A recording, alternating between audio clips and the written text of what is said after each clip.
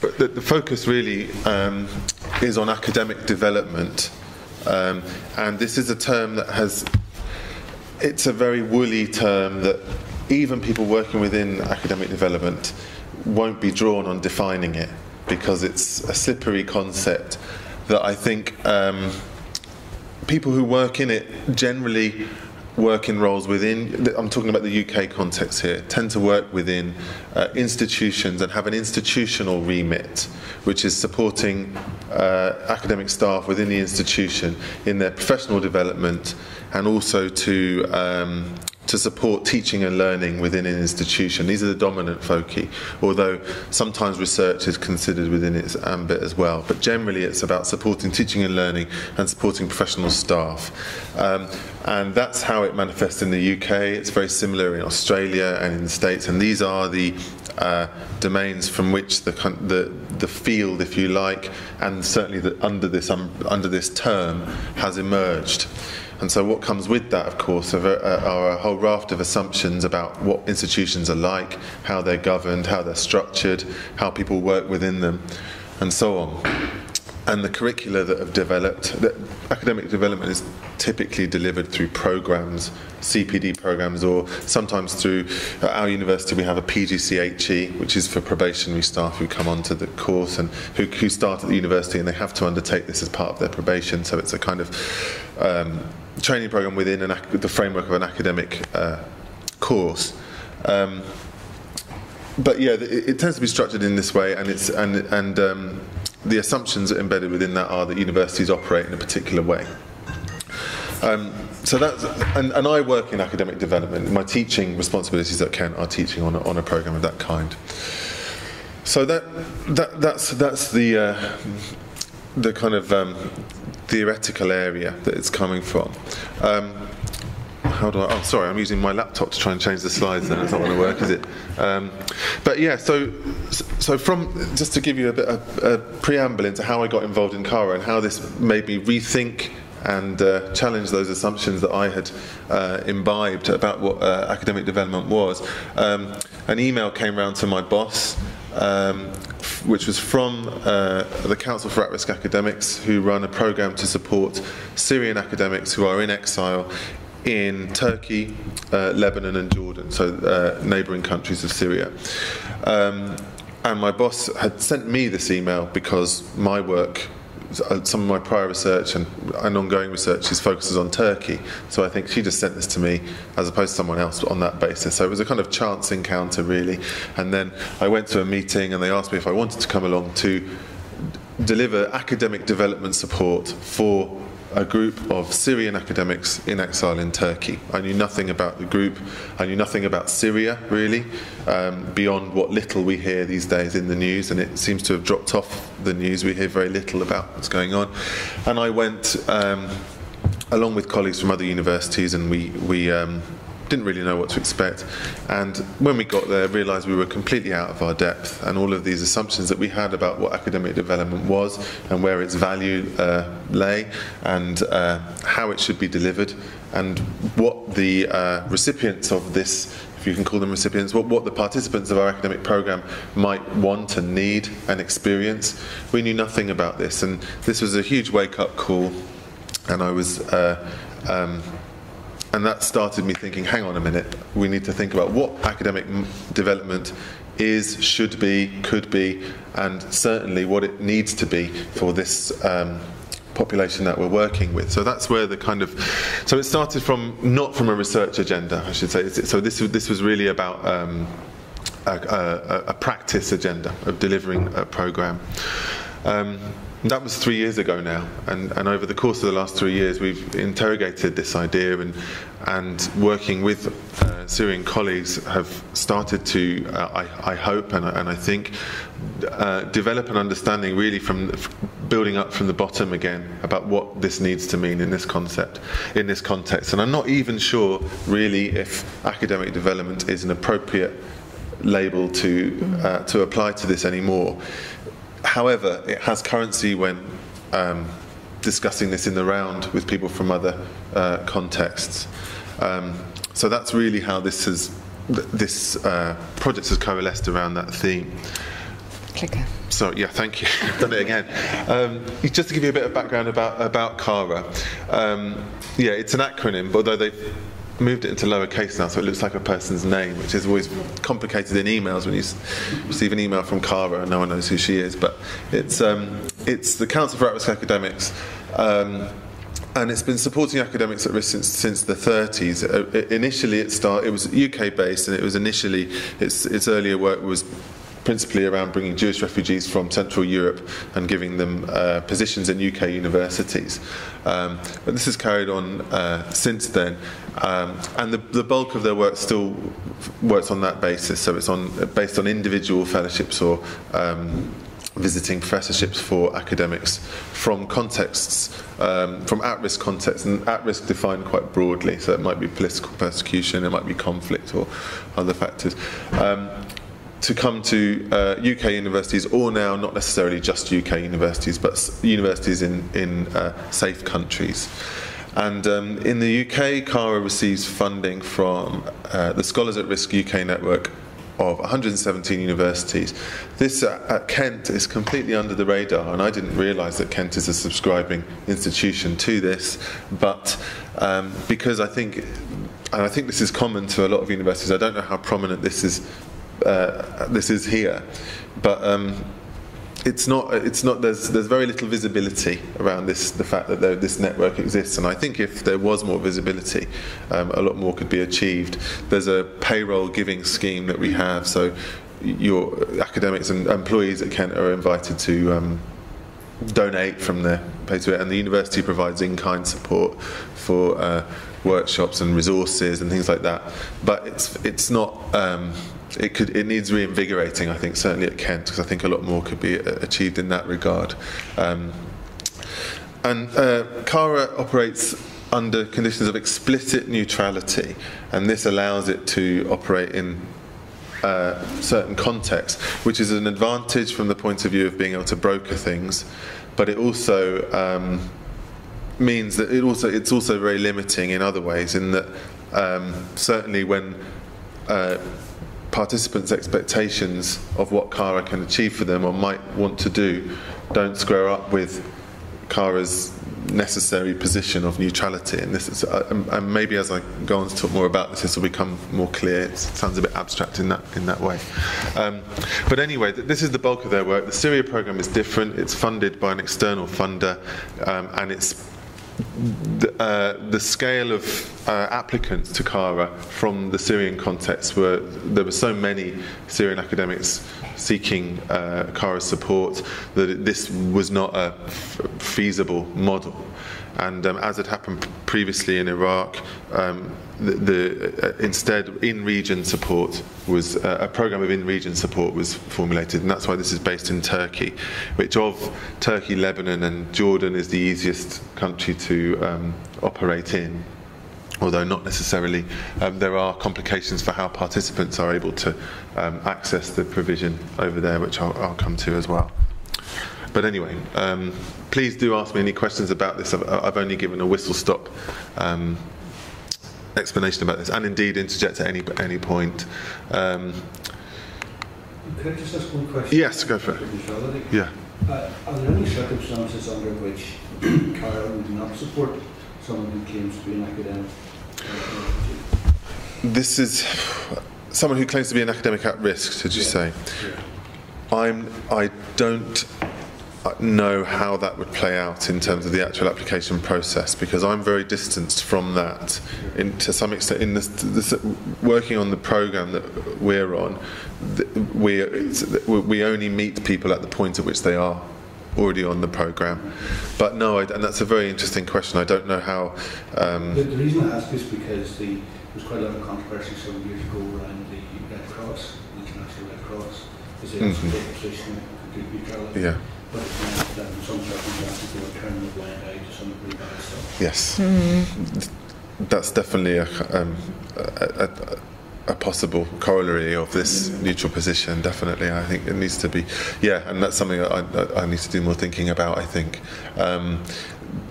Yeah, and I think, as far as I know, Cara, there's an American institution, I can't quite remember their name, who operates in a similar way to Cara. Their criteria for acceptance are that you have to have a PhD, you have to have held a position within a university, and in terms of classifying someone as an academic, and I'm not sure how they gauge whether the claim to being at risk is so much. I think Cara does it more on a kind of good faith basis, that if people claim they are, then it's considered that to be the case, and also that there's no requirement for a kind of threshold qualification in Cara. I think you just have to have had a position in a university, and this has actually become very important on the programme because the nature of convict is that so many doctoral students had their studies terminated or had to abandon their studies, and yet perceive themselves to be on an academic trajectory. They self-identify as academics, so it's more inclusive in that respect, I think. And the other thing is that, as with many countries around the world, there are academics who don't have PhDs. Yeah, absolutely. Yeah. Yeah, and I think that's an unfortunate criterion for that other scheme, actually, because precisely that reason. Yeah. Absolutely. So the I'll skip over this. I might come back to that. Sorry. Just to give some context about Syria and what's happened to higher education in Syria. The sector has been decimated. There is a functioning higher education system in Syria within the regime-controlled areas, and a recent paper by Sampson actually challenged the received wisdom that there is no functioning higher education inside Syria, and said, well, actually, no, there is quite an established and functioning higher education system in Syria. It's generally within regime areas, and actually at the British Council last year I went to a talk where some Syrian academics from Damascus University had come to the UK and were touring various universities trying to build bilateral agreements with them, and the thing that was most striking about it was there was no evidence of any conflict in the slide show that they presented, and there was no sense that there was that what was happening in the non-regime controlled areas in the north were as they were. And what was even more striking was the willingness of the UK attendees from various universities to just uncritically say, yeah, let's do it, let's build a working relationship, and then and so on. But the bulk of those, because of the bulk of those on the Syria programme are from non-regime areas and are based in Turkey, where and the higher education sector has been decimated. So the infrastructure has been damaged. Buildings have.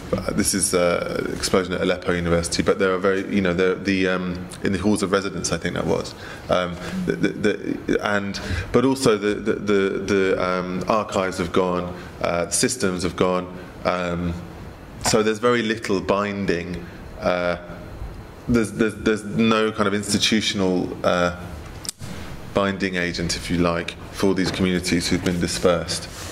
And in Turkey, where the bulk of those who we work with are in Turkey, they're domiciled in different regions. So though there are some cities where there are high numbers of Syrian academics, so they are able to kind of form mutual support groups and things like that. Some are dispersed to quite far cities, and where they might be on their own or with very little connection. And one of the conditions of the temporary protection status they have is that there are limits on being able to travel within the country. So sometimes they're very much isolated. Again, thank you. I'll get this. I reckon about 10 slides in, I'll get it, and then I'll be finished. And one of the things that I should say here that in the way we've been working with, as I said at the beginning, we didn't know what academic development had to mean in this context, and so our starting point from that was really to ask our colleagues what their priorities were, what they felt they needed, where they saw, how they saw their academic trajectories or professional trajectories in future and circumstances, and what support they felt that we could give them or wanted from us to do that. So the agenda has started with a kind of a needs analysis, if you like. And one of the main anxieties that they expressed to us was that, having been out of higher education for a number of years, they felt they were de-skilling. They weren't teaching in classrooms, they weren't undertaking research, and they were concerned not only for their own professional capacity, but also for the implications for this for Syria's intellectual capital and heritage, that as the bearers of this knowledge, that there was a critical risk of this being lost. So that's just the context really of what's happened.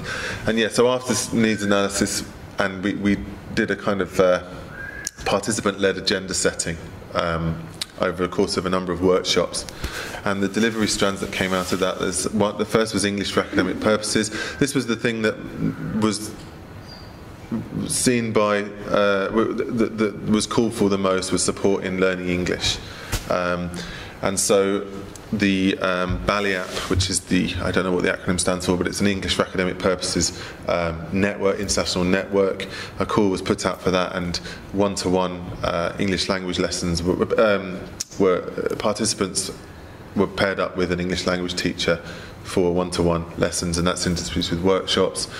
And then the academic development strand, which was originally called academic skills development, and we've whipped that away now, was in response to their wanting to, initially this was responding to a desire for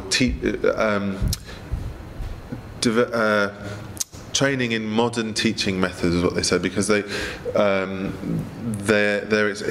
in Syria it was a very much a didactic model, talk and talk, huge cohorts, and so they wanted to and this came from some of those who are teaching in Turkish universities, I think, felt that they needed training in this type of teaching, and also 2 research schemes to support projects, and there's a funding scheme to support small research projects with usually with groups of Syrians, and in some cases individuals, to undertake research. So there's some funding to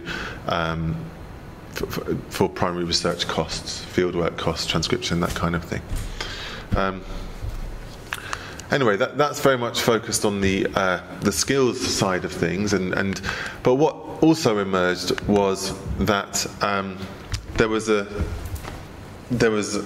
sense to which there was an effective aspect of all this that wasn't being addressed by our programme and couldn't necessarily be addressed by us. There was the emotional consequences and the trauma associated with being a displaced academic was an ever-present factor on the programme, but something that we as UK-based volunteers were ill-equipped to provide meaningful support in that context. And so some of our Syrian colleagues said to us, we need to speak to people from who've gone through similar crises, who have experienced trying to sustain academic activity under circumstances of conflict, or who have come out of the other side of that, or are in a post-conflict setting where which might give them some insight of what the future might hold. And so it's been something that we'd wanted to do for a while, was to bring in colleagues from international contexts. I won't say comparable, because one thing that came out of the workshop was that there are the unique contingencies of each case made that there was certainly potential for transferable. There was a lot of empathy, but insight, but you couldn't. it was very difficult to make immediate comparisons or to provide advice in a particular way, because the contexts were inevitably so complex, super complex contexts that couldn't be reduced to a model. And that was one of the things that came out of it. But nonetheless, this was what we wanted to do. So we managed. Just to say, yes. It's lovely to see the arrows in, kind of in these reciprocal directions, because I think that's unfortunately what we're seeing with a lot of the brain drain activity now is higher ed here saying, yeah, we provide scholarships for academics to come here. Totally. But it's to actually extract yet again from the global south, right? So absolutely. that we can enhance our own positioning, and it's rather than this two-way opportunity. Yeah, and we wanted to emphasise that reciprocity actually, and I think when we were writing up actually, we were. Dina and I written up a short piece about the workshop we did, and when I was writing it, I'd been referring to the attendees as participants, and I think that the nuance of calling them contributors was important in that regard. Actually, it was a totally reciprocal domain, and that was needed to be brought to the fore. Anyway, we managed to get some funding to convene a round table, and we're able to invite partners from universities from various international universities. So we had people from participants from Bosnia-Herzegovina, Serbia, South Africa, Belarus, Palestine, Syria, obviously. Kenya. Sorry? Kenya. And and also representatives from NGOs and UN agencies who came to the second 2 days to participate in an ongoing discussion about how the international community might play a role in supporting Syrian higher education. But the first 2 days were really just about sharing, and we tried to have a very loose, inductive agenda that wouldn't hem us into certain lines of discussion, and we wanted to have something that would be organic and see where it went, really. And so the aims that we set out were to build connections between Syrian and global higher education, to draw international attention to the experiences of Syrian academic communities in exile and inside Syria, to generate comparative insight concerning higher education in conflict, to promote knowledge and resource share in relation to academic development in conflict contexts. And resource share, really, this on a very pragmatic level, this is because so many academic resources are paywalled and inaccessible, and almost the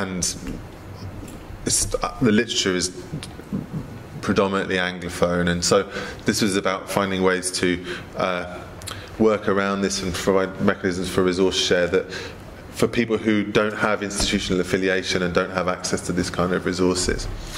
And also to increase the presence of Syrian voices within international fora. There's a palpable sense of frustration and dismay among Syrian colleagues that they're just not listened to, and they don't have opportunities to express their feelings and situation, and to converse with international counterparts. So that was a major aim. Anyway, we'll carry on. Do that. Yeah, so it took we had this very hot room with simultaneous translation for a couple of days, and it was the time went very quickly, and but it was very challenging discussions at times. The insights that we structured this really around a round table event, but also as themes emerged, we set up some working groups to explore those in depth and drill down with those, and then share them outwardly again, and bring them back into the round. Sorry, I'll take you through these. There we go. And some of the things that emerged from this that I think maybe will help us in this discussion. the first one was it possible or desirable to depoliticise higher education? And this, I think, this opinion on this seemed to sift out into two camps, and that was the Syrians who were in conditions of present crisis.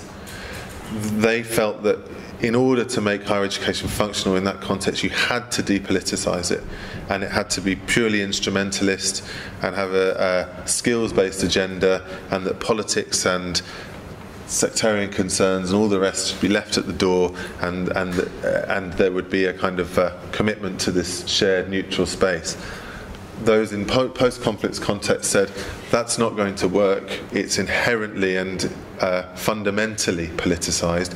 To depoliticise is a absolutely political act, and you need to reckon with this at the time, and so on. So there was this. And then not just all of us in post-conflict, even though there was a definite sort of, also some of those who are in strange situations, like in Palestine and the university in exile too. Mm-hmm. There was a sense there that higher education is also about resistance, and so it cannot not be. So, but it was very interesting to see how, in that case, there really was a strong sense of split, as you say. Yeah.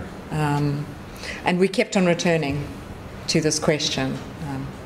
Yeah, definitely. And that was unresolved as well. There was, it loomed over all the discussions, actually, this, because ultimately everything came back to decision making and that. The other thing that emerged was people reminded us that academia can be complicit in conflict. There was often the discussions took this. The assumption in the discussions was that higher education was something fundamentally and intrinsically good that needed to be protected in a context of conflict, and that academics were also, by association, fundamentally good, and would play a role in making things better. And we were reminded that actually, and in the Syrian case, our colleagues reminded us that no, that higher education is complicit in conflict. Its institutions, particularly, are and the populations within institutions can be aggressive towards other institutions, and there was, within the current landscape of Syria, that seemed to be the case. And a kind of pathological understanding of conflict would impede progress and reconciliation. This idea that conflict was an undesirable pathology that needed to be solved, rather than what might we say? A necessary process to resolve a deeper pathology. Again, this was there was no consensus around any of these things. It was, but in some cases there were definite camps that felt one thing or the other. Can I add the one on academia being complicit? There were these moments, really poignant moments, which were very interesting for those of us who came from very different contexts. Particularly, there was a person from Serbia and then Kosovo and myself. We literally were burdened by emotion when we started talking about academics who had returned from exile to our countries, and the play between academics of those who had supported regimes, those who had fought against them, those who had been neutral in a state where they should have spoken against, and just that sense of what is academic voice about if it isn't about resistance to oppression. But we literally were at times sort of burdened by emotion, trying to talk about it and frame that sense of our institutions are. All three of us, I think, had that really sense of the toxicity within the institutions was partly because it hadn't been dealt with, this idea of academia being complicit. So we were trying to almost forewarn them of things to come, which is very difficult to do. But So, just slightly different context. One of the universities we collaborate with, which is where the Office for Higher Education Services is in Ethiopia, is at Mekelle University. Now, as you know, there have been a lot of political changes in Ethiopia recently. So 3 years ago, Mekelle was a hub for funding because that's where the then Prime Minister came from. So funds poured into Tigray region in Ethiopia. And now there's been a change of government. That funding has been frozen. So all the projects that we're starting are at a complete standstill. You've got all these cranes and everything else just at a complete standstill. Okay. Moving elsewhere. And so it is really very difficult to depoliticize higher education. I'll give you another example from my home country, from Uganda, where, well, let's start with wherever we are speaking from. Higher education is often led by a minister, right? As a political appointee. They have their job to save. When it comes to a country like Uganda, it's even more ridiculous because the Minister for Education is a first lady. So higher education institutions see themselves as almost the voice of dissent. They're totally dismissive of everything that's government initiated. And the tension means the way forward is as complicated as it gets. And I just sort of... No, it's really interesting. No, yeah. I just sort of follow that. Absolutely, it's really interesting. Yeah. There was there was a large statement made literally while we were in the same days while we were in this roundtable with the Syrian academics saying, where is the supposed protection for people like us? There's all these NGOs looking around at education and students, but where is it really for academics? While we were having these discussions, there was that statement made. Yeah, it was the European. What was it? But yes, about academic freedom. Institutional autonomy, was this large, sort of. Which was just such an irony, because you had these people literally saying, we've been asking this for years, and where is that sense of solidarity from academic counterparts or institutional counterparts across the world? Yeah. There was on the point of being in exile, there was again this was. Colleagues from Serbia and Bosnia spoke of actually when you're away from the setting of a conflict in a different space, then commonality was just on an effective level was brought to the fore, and they were able to have discussions that elsewhere they weren't able to have, and then I think everybody in the room agreed with that, and the fact that being in exile often configures one's thinking to a more reconciliatory mode, and rather than and this was the case across ethnic divisions and political divisions and so on. How that then moves on from that was again unresolved, but there was a sense that this was valuable in and of itself for that reason only. On the point of resources, there were a huge amount of resources were identified, and people immediately said, "Oh, well, we have access to these resources. We could share it. We could share these with you, and vice versa." But these are often things that aren't available through search engines or things like that. So there are a lot of local resources that have been drawn up, and so finding a way of creating a repository of some kind to facilitate sharing was something that some people wanted to take forward. There was just a huge desire to build international support networks among those there from these contexts, even if the differences between these contextual experiences were so profound. There was a sense that mutual support on an effective level was incredibly powerful and important, and it didn't necessarily point towards any specific strategies. There was very little strategy emerged from this in terms of how the Syrian academics, because although this was an international exchange, there was at its core was this concern for how Syrian academics in exile could sustain an academic community, and there was very little sort of directive strategies of you should try this, you should try that, but there was a softer sense in that solidarity would help and support those efforts, whatever they might be. Some colleagues have said they were concerned that actually when international brokering or international partners retreat from a situation, that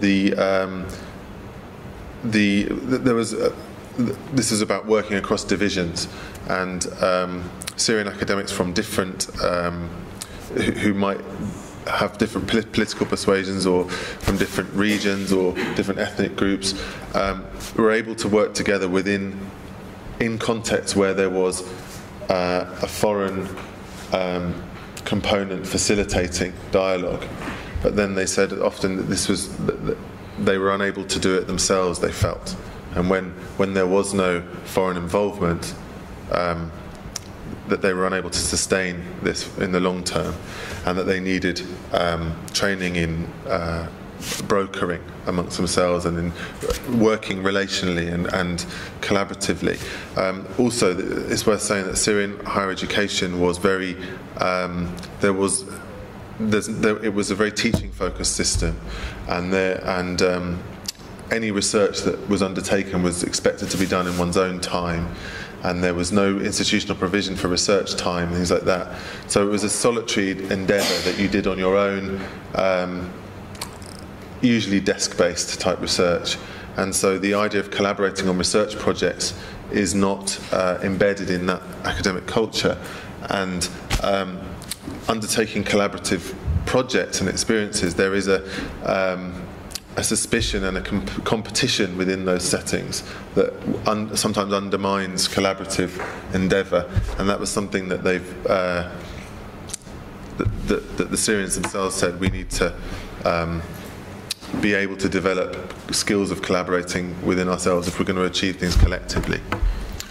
One of the things that came out, which I thought was quite interesting too, was that there is a lot of research being done across Syria, and particularly in the freed areas, that research is being done by outside agents. And there was a sense of why are we not, as those who know the context well, part of those processes, or consulted or included or positioned in a way that we can do that. It's a really interesting dilemma.